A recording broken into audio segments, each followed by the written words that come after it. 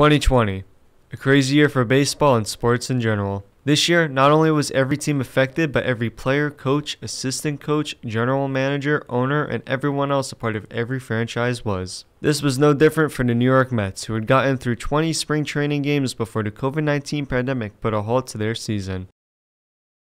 March 11th was their last game, and the Mets would not take the field again until July 18th for 2 more preseason games, then finally get underway with some regular season baseball on July 24th. They had to wait 129 days between games, with only 2 games of practice before the regular season began. This season for the Mets was always going to be a hard one, as it was going to be for every other team, but it got a little harder because on March 27th, only a few days after the season would be delayed, star pitcher Noah Syndergaard would have Tommy John surgery and miss the entire 2020 season. As if that didn't hurt the Mets' starting rotation as it was, on August 10th, only a little bit more than a month before the season was to begin, the next best Mets pitcher Marcus Stroman opted out of the season. So just like that, a season with high expectations for the Mets loses a lot of its hope, losing their second and third best pitchers. After lots of heartache for the Mets with players not even taking the field yet, opening day comes. It's July 24th, and the Mets, led by Jacob deGrom, take the field at home against the Atlanta Braves, and the Mets showed up to perform. Although the bats didn't light it up on this day, the pitching did. Jacob deGrom only allowed 1 hit and 1 walk with 8 strikeouts through 5 innings. A pretty dominant display by the Mets ace. But the best had yet to come. Yoenis Cespedes, who had not played in an MLB game in 735 days, hits the go-ahead home run in the 7th inning to win it for the Mets. A sign of hope for a player who had not played in so long, and a sign of hope that the Mets could hang around with the top dogs like the Atlanta Braves and maybe make something of this season. But sadly, the Mets opening day party didn't last long at all. The Braves would beat them the next 2 days, including a 14-1 blowout, which would have the Mets fans set straight about what kind of season they were about to have, and showed that deGrom was not enough in that rotation. The next series was against the Boston Red Sox, where the Mets would win the first 2 games 7-4 and 8-3. Sadly, the Mets sitting with a winning record at 3-2 was not going to last long at all. The next day, the Mets would lose to the Red Sox 6-5 after having to lead most of the game, but allowed 3 runs in the 8th inning to end up giving the game to Boston and only losing by a run. That was only the start of a 5-game losing streak that would also see the Mets lose to Atlanta again when they gave up 5 runs in the 8th inning to lose by 1 run again, 11-10. At the end of the series against Atlanta, the Mets find themselves at 4-7 and down a player. Sunday, August 2nd, the 3rd game in the series against the Atlanta Braves, a player never showed up to the stadium. Yoenis Cespedes had opted out for the rest of the 2020 season and never informed anyone about it, and this would bring an end to his time with the New York Mets. The Mets would split the next series against the Washington Nationals, going 1-1, with the only significant thing happening for the Mets is former Cy Young winner Rick Porcello, who would go on to have a terrible season with the Mets, got his 150th career win. The next series against the Miami Marlins would end up being a pretty good one for the New York Mets, as they would actually win the series going 2-1. Once again, every time something good would happen to the Mets, something bad had to happen right after. In the first game of the series against the Nationals, Steven Matz took the mound. He allowed 8 runs off 8 hits and only 4.1 innings pitched, and once again showed that unless deGrom was pitching, there was little to no hope that the Mets starters could get the job done. The Mets would bounce back a little and end up splitting the series 2-2, so after 20 games into the 2020 season, the Mets had a record of 9-11.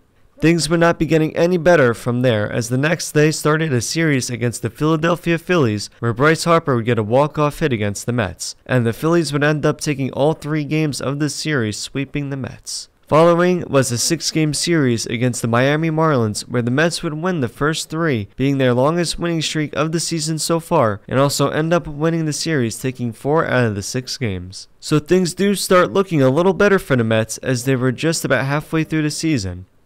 But that series win came with a consequence, as the Mets were supposed to play the New York Yankees between games 3 and 4 of that series, but an unnamed New York Mets player would test positive for COVID-19. Fortunately, everyone would remain healthy and no one missed any long-term action. The Mets and Marlins game tonight has been postponed. The Subway Series was set to begin tomorrow. That has now been postponed. Game 1 has been postponed. So because of the delay after playing Miami 6 games in a row, The Mets now will go and take on the Yankees for a 5-game series. The first 2 games were both 7-inning doubleheaders, and the Mets were finally the late ralliers as they scored 5 runs in the 6th to defeat the Yankees 6-4. The second game was even better as Amed Rosario would hit a walk-off home run in Yankee Stadium to sweep the doubleheader from the Yankees.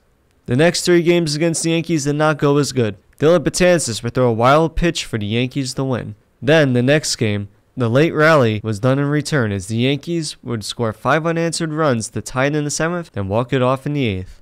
The losing streak would continue for the Mets as they would lose a 1-game series against the Miami Marlins and then lose again against the Baltimore Orioles.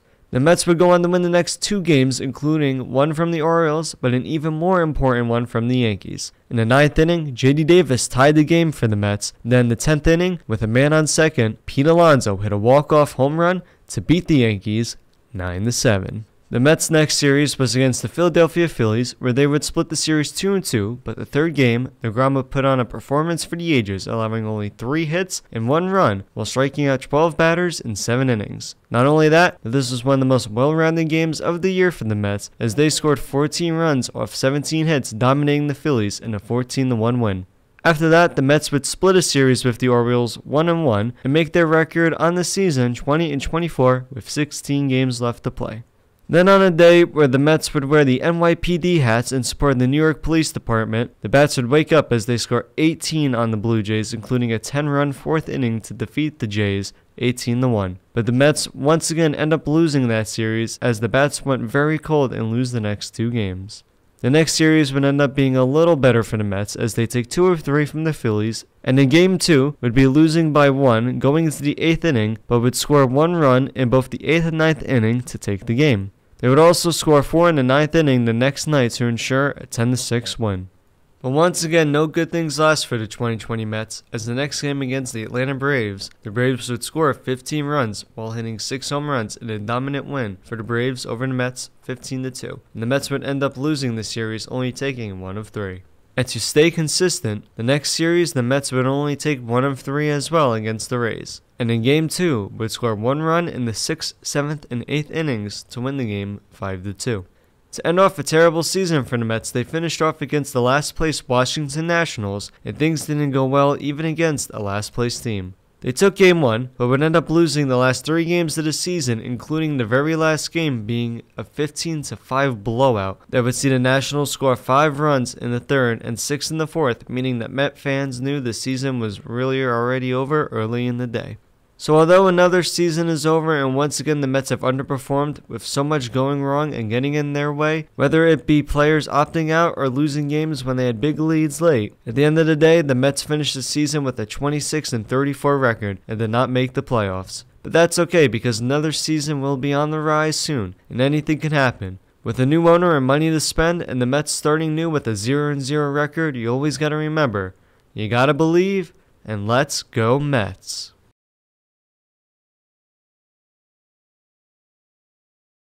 I don't just want to get into the playoffs. I want to win a championship.